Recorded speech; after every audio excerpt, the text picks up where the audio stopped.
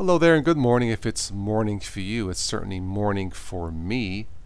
I just installed a fresh install of Zorin OS 10 Ultimate at the crack of midnight. I installed this alongside Windows 10. So to answer a viewer question, yes, it is absolutely possible to install Windows 10 alongside Linux. Now, one quick tip, make sure you install Windows 10 first and then choose your Linux operating system of choice. Zorin OS 10 Ultimate, a terrific choice for beginners, as it's always been for the last 5 years. You can also take a look at Ubuntu Mate or Linux Mint. I'm just testing this Zorin Ultimate because it's something different, running this on my widescreen TV. So the answer is yes.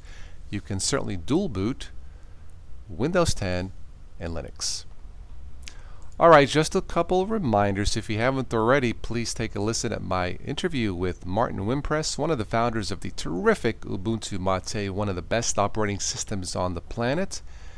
If you haven't already, please vote for your choice for the August YouTuber of the month. Each comment will count as a vote.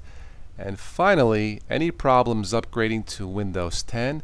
Last time I checked, at least half of you are. Somewhat unusual because on my 3 test machines I don't have any issues, or didn't have any issues installing or upgrading. One issue with a bug in one machine. I'll mention that in a future video. But anyway, for now I am signing off and going to bed. So thank you so much for watching and listening. Thank you for that question, whoever it was. Enjoy your technology and please don't text and drive. Take care.